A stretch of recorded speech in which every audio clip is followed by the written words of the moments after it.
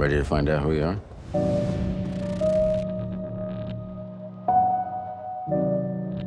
We live in a complicated world, and we want to reflect that in the show. Not everyone in the show is all good or all bad. You know what's gonna happen now, right? They all have a little bit of blood on their hands, and they've all done complicated things to progress agendas. Who are you people?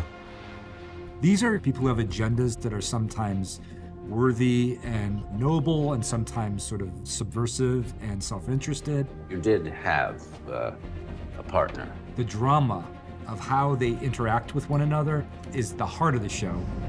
With Citadel, we have an organization that's meant to be the safeguard for the entire globe. And it acts as such by having representatives from all around the globe working together. To be honest, Citadel could exist in the world that we live in right now, and none of us know it. Manticore will always find you. Manticore has a malevolent agenda that has quietly formed in the background, and it's going to challenge Citadel for power on the world stage. Our journey starts where we meet these two characters on a train. We can tell there's sparks between them. I'm surprised you show your face at all. You got a mask I can borrow? I got dozens left.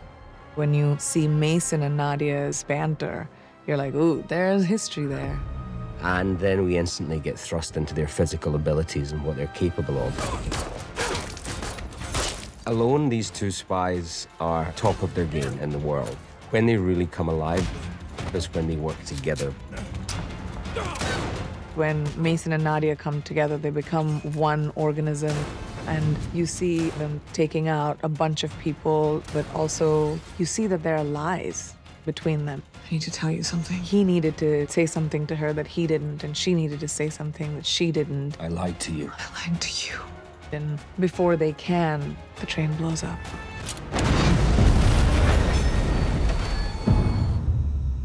When we meet Kyle, it's 8 years later, and he's kind of become the opposite of the man he was. Blueberry pancakes? How many of those are you gonna eat?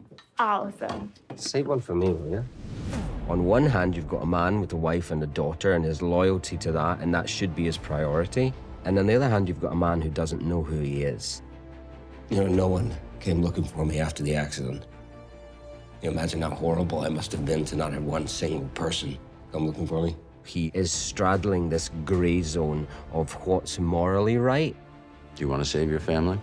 And that's something that I think the whole show embodies, is this gray zone of what are you doing for yourself, what are you doing for others, and what's right and what's wrong. And there's no clear answer to that. We're setting the table for what is about to take place. What are you going to believe, who's telling the truth, and how far will you go to find answers?